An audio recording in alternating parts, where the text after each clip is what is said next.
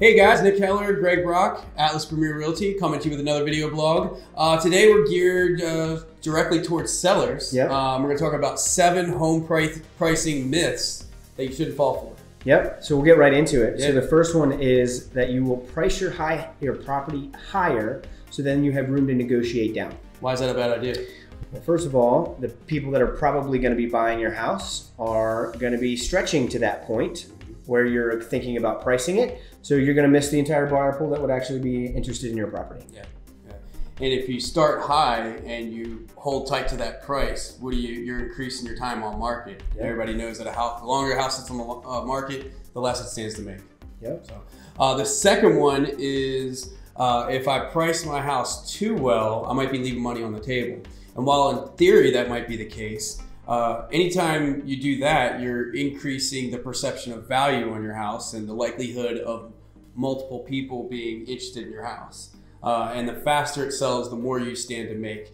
You could really hardly ever underprice a property because especially in this market. Yeah, especially in the market conditions we're in now, because if you price it at where you should, you're likely going to get a lot of people interested in it because the perception of value is there.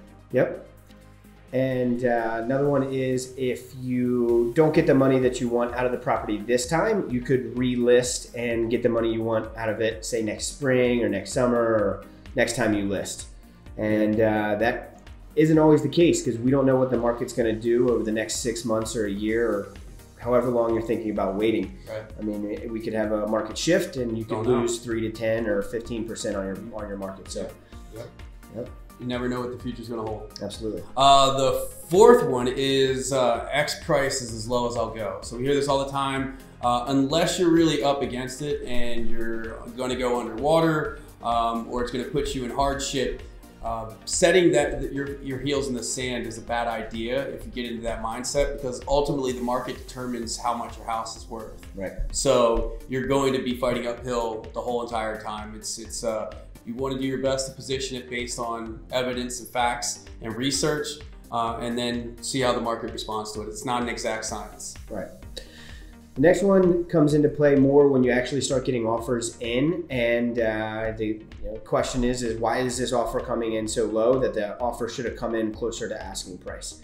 Really, an offer is an offer, and you as the seller and your agent will do the best to negotiate that price as close to list price as possible. But again, like Nick just said, the buyers are going to dictate what your home is going to sell for. Mm-hmm.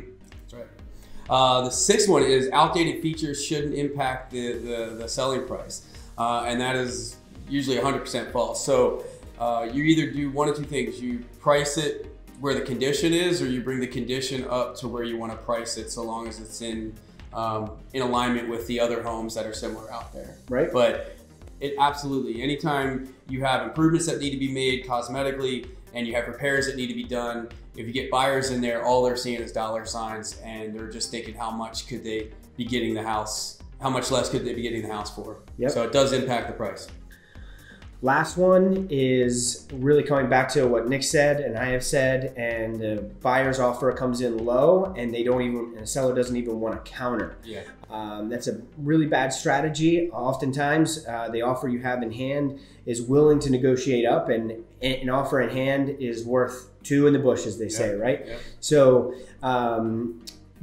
just work with your agent, and oftentimes we can ask for supporting evidence from a buyer's agent. If they found comps that maybe we missed, it's something to consider, and getting a counter offer is what we're looking for there. Yeah. Sometimes you just want to see how far you'll go, but like Greg said, if you ask them for what's your supporting evidence for this offer and there's really nothing behind it, you kind of put them on the spot that they know they're kind of gouging you a little bit and they'll come up. So just want to stay open-minded with that. So that's all we have. So hopefully that clears up any misconceptions about pricing. If you have any questions, as always, you can reach out to any one of us here at Atlas. We'd be happy to help. As always, appreciate the support, and we'll see you next time. Thanks a lot.